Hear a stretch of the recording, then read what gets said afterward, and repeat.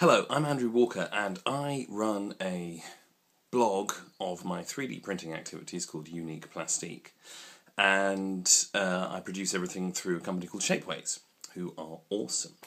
And through Shapeways I've received my first bit of 3D printing kind of work, business opportunity, which is from a graphic design museum in Groningen in Holland, who are interested in 3D printed items for their gift shop, which has been very exciting for me because 3D printing kind of started as a bit of a hobby, sort of tested it out, and now I'm really getting excited about it. And I've just received my first parcel from Shapeways of a prototype, an actual product prototype I've devised. I'm an ex-graphic designer. I say ex, I don't think you ever become an ex-graphic designer. I still do design work. But I work in technology and in all kinds of other areas as well. I don't do very much graphic design. But I'm a huge fan of typography, and so the idea I'd had for Graphic Design Museum was to make typographic cufflinks. And typographic cufflinks, do exist. There are some you can self-build on Shapeways using one of their sort of model creators, which is, very cool. But all of them tend to work the same way. They extrude the letters from a base plate. So it's a little bit like, fancy, very, clear-cut embossing. And I wanted to make it so the type would kind of float by being supported on little arms. So, as you can see here, there's a model of my cufflink design. You can see there we go, you can see it's lots of little arms and stanchions. And I made a couple of other changes to it as well. I've made the width of the bar a little bit wider so that it always sits the right way round, the right orientation in the buttonhole.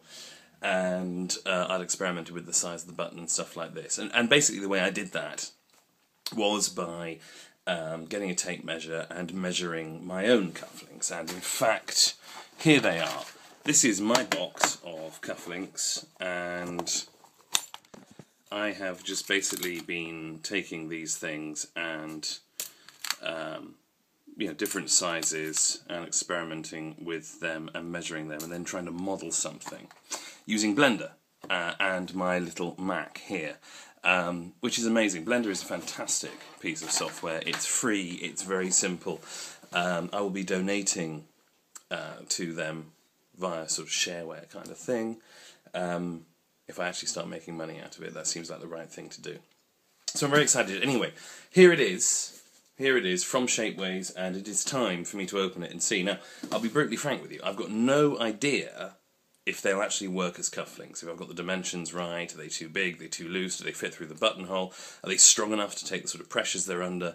I may well have designed something that is small and cool, but a total turkey. So let's unwrap and find out. I'm just going to see if I can just rest the phone there. Knife, box.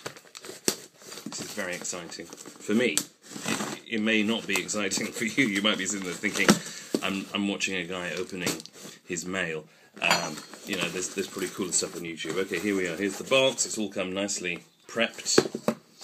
And let's have a look. Okay, so far, so good. There we are. There's my cufflinks. They're looking pretty sweet. Whether or not they'll have the strength to actually work as cufflinks, I don't know. I'm going to get the white ones out and give them a good hard push. You know what? That's not too bad.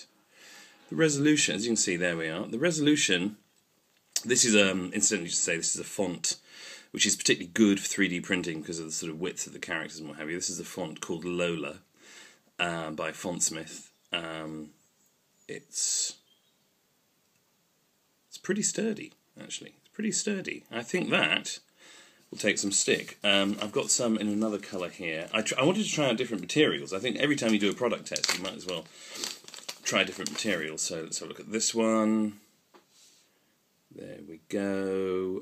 This is in the blue again. That I think has actually worked better, resolution-wise. That's not bad. And then finally, I thought I'd test out how they can do it in metals, and so this is in silver. I probably won't put the silver ones into production because they're furiously expensive, but oh, that's good. Yeah, look at that. That is tasty. So, I have here, one I prepared earlier, I've got a shirt here. This is a cuff. Let's see if they fit. This is it, the moment of truth. Yeah, okay, it seems to be going on okay. I think the depth is too far. Alright, the button is going through. Alright, I'm forcing it a bit. Oh! Check it out. There we are. Graphic. It says graphic. I was thinking, you know, I would make individual ones, so it'd be graphic, design. You can put any word you like on it, really. And a little bit of typographic art for your wrist. That's not bad. In fact, it's alright, I'm not going to get naked. Let's just put my arm in the shirt and see. That's not bad. That's not bad. And so the idea is, I think I can shorten some of the lengths and some of the positioning on that. Certainly there's stuff I could do to sort of reduce this dimension. But the letters do actually float. I mean, the idea is that you've actually got real words floating on your wrist as you use them. And that's not bad. I'm going to take this one off. Okay. And they feel sturdy enough. They feel sturdy enough in the plastic. Let's try the silver one. The silver one's got much better resolution, as you can see on my little Unique Plastique logo there.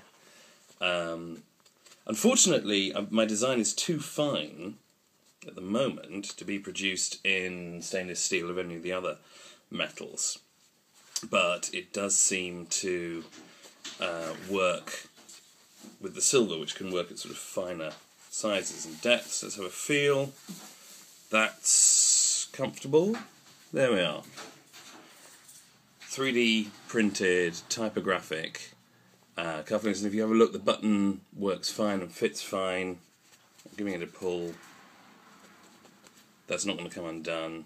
The button stud, let's have a look, actually looks quite tasty there as well. And so yeah, you know what, if you like typography, you like graphic design, then, you know, this is the cufflink for you. I think people visiting Graphic Design Museum in Groningen will like these. I hope so.